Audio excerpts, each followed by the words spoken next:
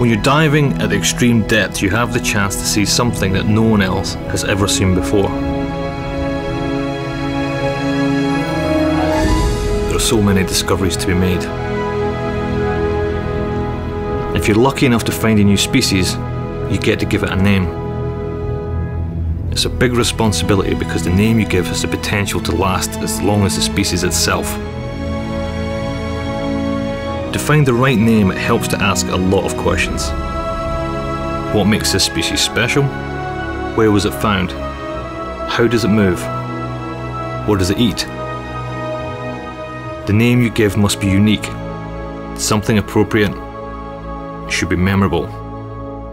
After all, the name will go down in history